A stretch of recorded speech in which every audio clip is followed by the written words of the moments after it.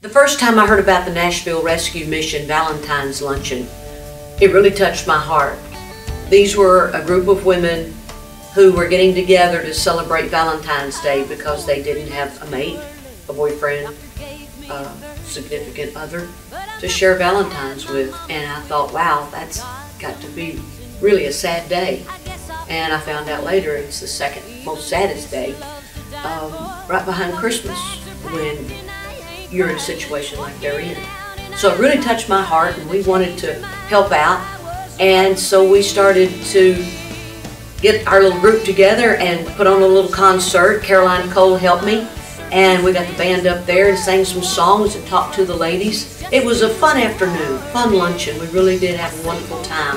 And then for Dillards to participate also and donate the clothes to these gals, that they can come in and try on clothes and feel good about themselves.